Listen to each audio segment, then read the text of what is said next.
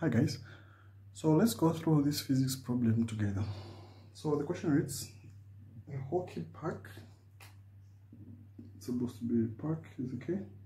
A hockey puck with an acceleration of 2.6 meters per second squared is sliding down a 12-meter frictionless ramp. Okay, so the first question is asking us to find the angle of the ramp. So let's roughly draw a diagram to show what is happening. So assuming this is our rough ramp like this, then we have an angle theta, it is theta we're looking for. Then we have this puck here which is sliding downwards. So this is our puck sliding downwards. So it's frictionless, meaning that there is no friction acting on this object. Okay, so given this information now, let's see the forces acting on this puck. Number one, we have the two components of weight, which is mg cos theta as well as mg sine theta in that direction. Then we have the normal force like that. Then here we have friction force, of which, since it's frictionless, where there's friction, we'll just come and replace it with a 0. So the reason why I'm putting friction in this direction is because friction will always oppose motion since it is going down. So in an event that this question wasn't frictionless, or the surface wasn't frictionless, then you'll put friction in that direction. Okay, so now let's sum the forces in the x.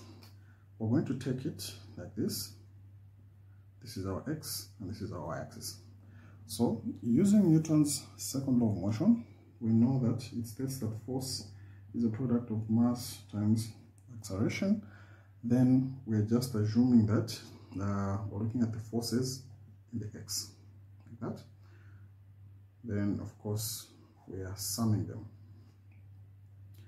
Okay, so from there we're going to say how many forces do we have in the x-axis. We only have this force.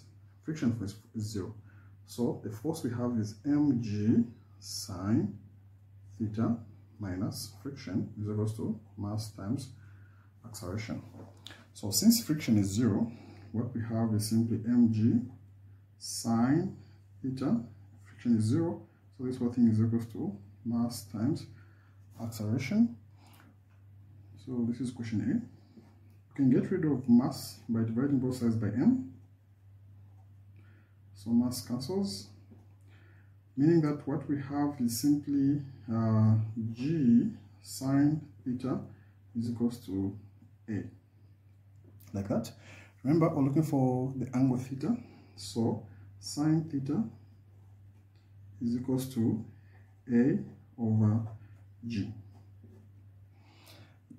Now, since we want the angle, what we're going to do is we're going to say theta will be equals to the second function or the inverse of a over g, like that. So if you look at our question, we have been told that acceleration is 2.6, and we know that acceleration due to gravity is 9.8.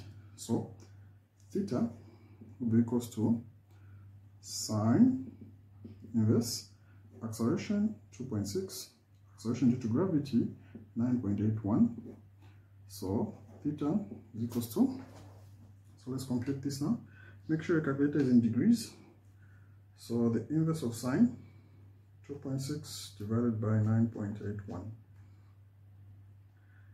I found 15.4 degrees. 15.4 degrees as the angle that we're looking for. Okay, so if we go back to our question now, we found the angle. The next question says, how long does it take the puck to reach the bottom? So now we're looking for the time taken. So this is what we're going to do.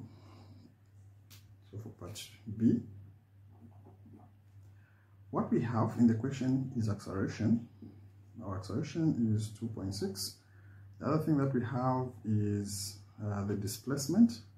So x, the displacement is 12 meters. Then, since it was sliding down, we're going to assume that the initial velocity is 0 meters per second.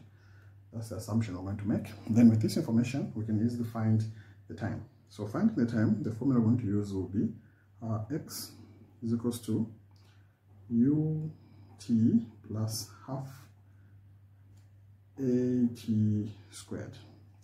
So we know that x is 12, the displacement is equals to initial velocity is 0 plus half acceleration, we have 2.6 t squared. Okay, so if we multiply 2.6 times half, what we get is 1.3. So here we have 12, which is equals to 1.3 t squared. We divide both sides by 1.3, both sides by 1.3, so that t squared will be equals to 12 divided by 1.3, we get 9.23.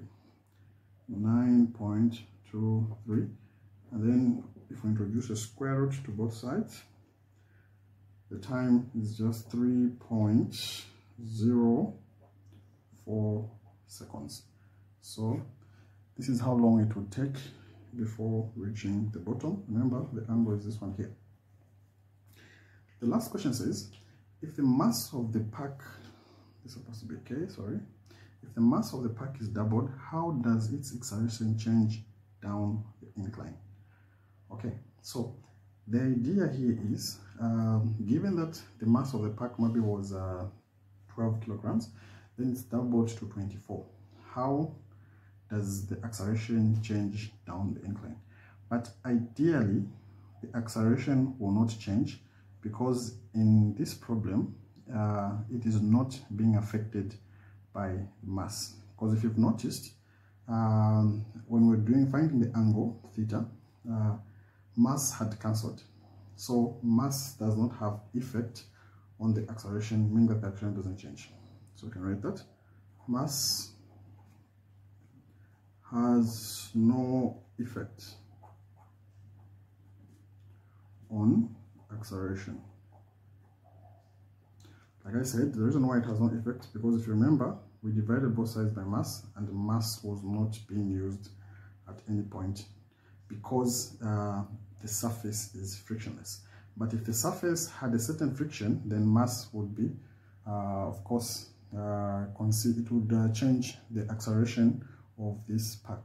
So that's it. This is how we answer this question. Thank you very much.